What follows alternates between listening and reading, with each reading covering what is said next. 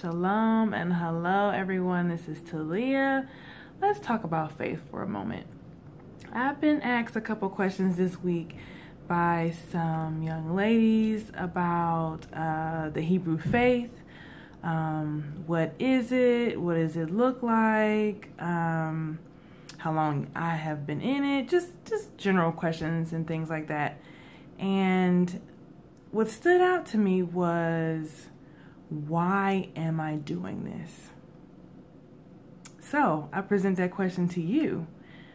Why are you Hebrew? Why? Why are you Hebrew? Why are you doing this?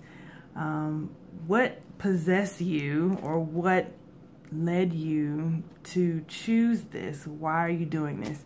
And I think that's a very important question. I think that's a question that takes a little bit of thought.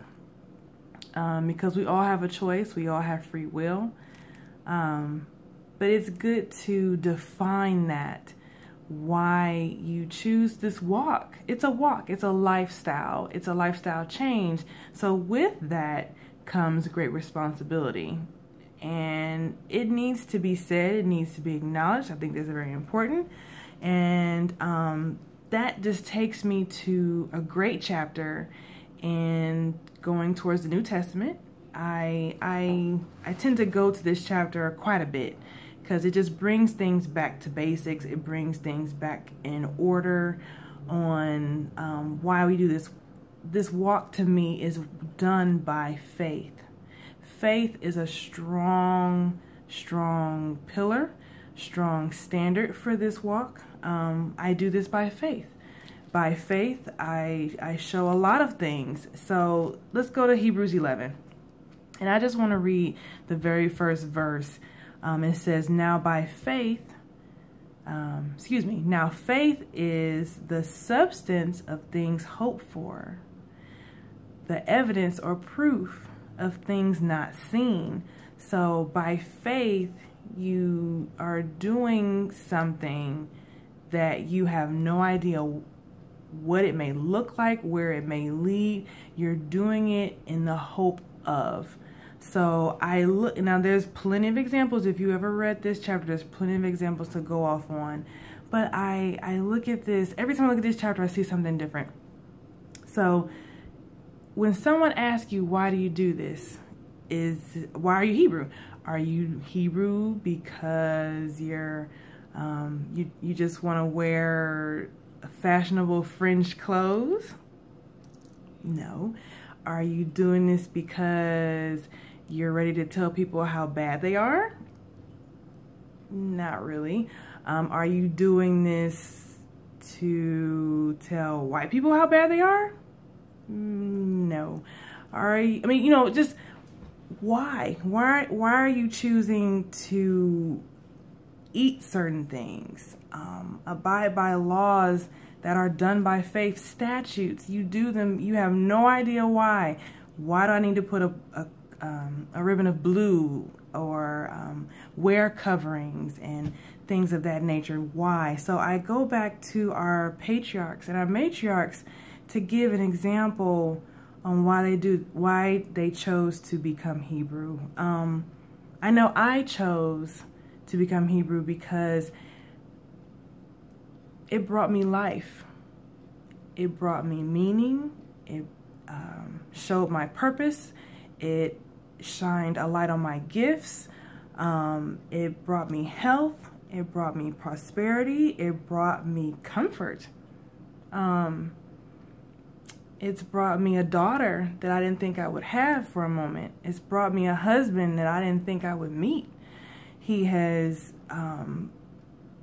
pulled me out of some things that probably would have taken me down in a very dark pit. I would have stayed in that pit.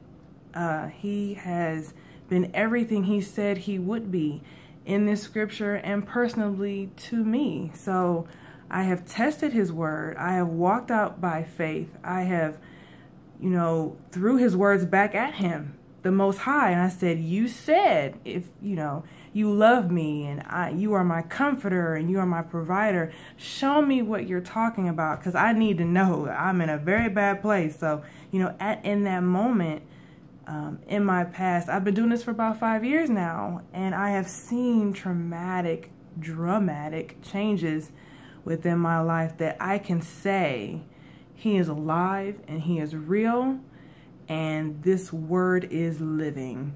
So I look at Abraham and say, you know, I just imagine what he might have gone through.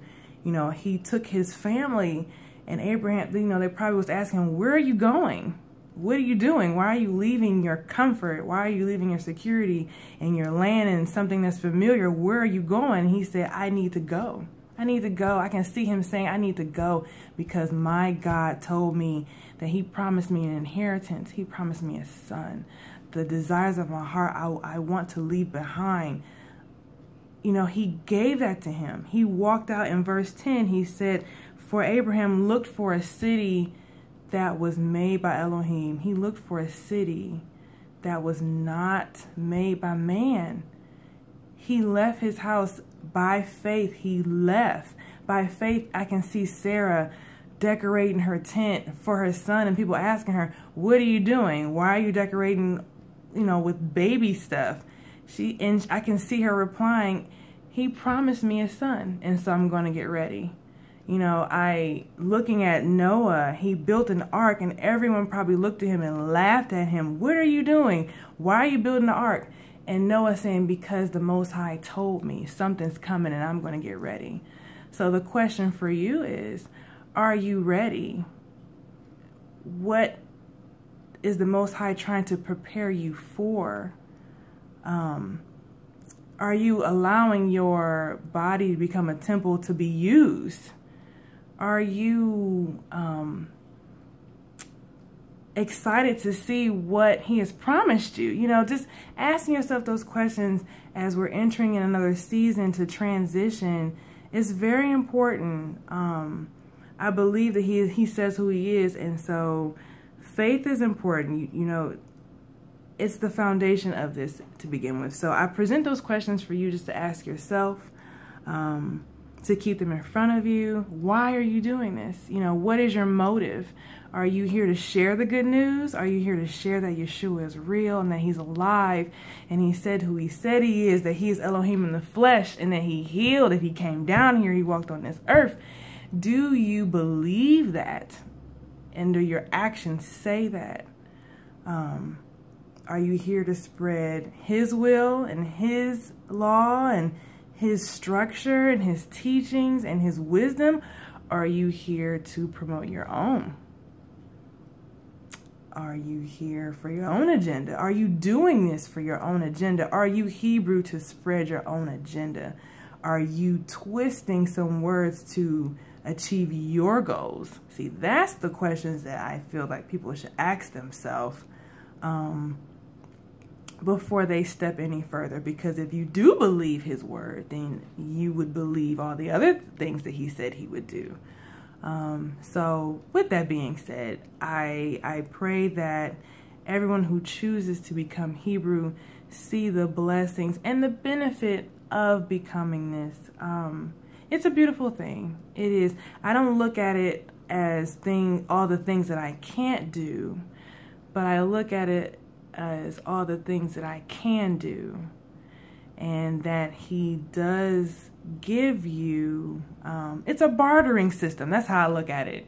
You know, the Most High, our Father in heaven, our maker, our creator says, if you do this, then I'll do this for you. You know, it's a give and take. It's a relationship. So he says, experience me, and then you can see how this relationship, how far it can go.